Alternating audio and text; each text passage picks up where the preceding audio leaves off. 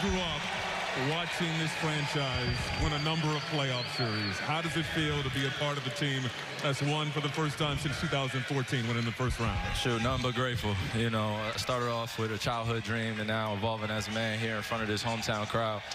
It's nothing short of amazing. All glory to God, man. And it's just blessing to have incredible teammates, selfless.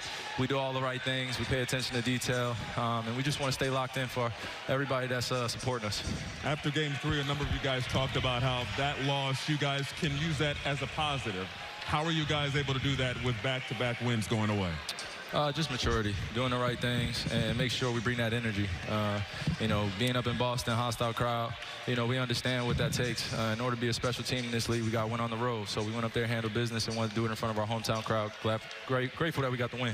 Looking forward to that second round. What's it going to take moving forward? You know you have a tough challenge at hand. Just staying resilient, persevering. Same thing we've been doing all season, and make sure that we got everybody with us.